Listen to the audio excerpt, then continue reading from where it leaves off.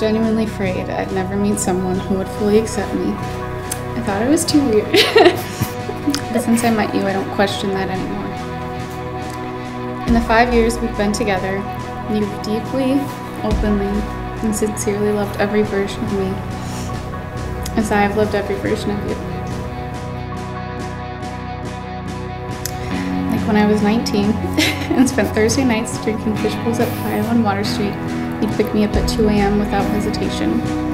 You were 23 and you didn't own a top sheet for your bed, but I still spent every night there with you.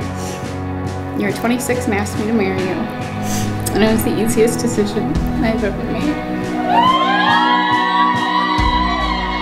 You'll always be my favorite person, the one who feels like coming home, because loving you is natural, and like in your arms is where I was always meant to be.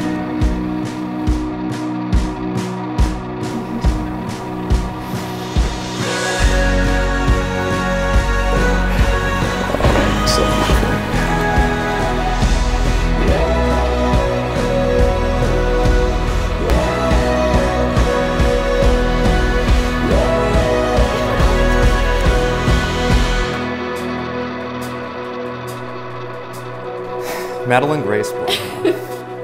There is one story that I'd like to highlight in this letter because it was so important in the development of our relationship, and I bet you already know which one I'm going to reference. The time I crashed my car.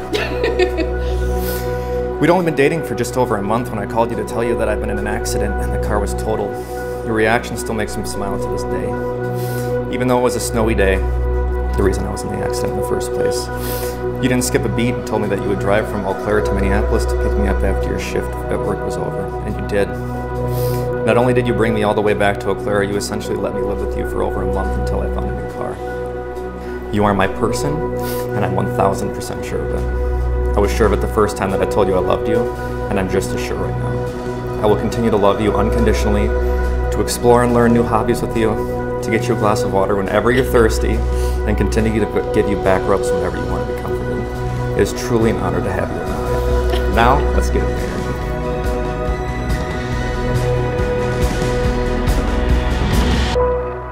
I now pronounce that you are husband and wife. You may seal your promise with the first kiss of the married couple.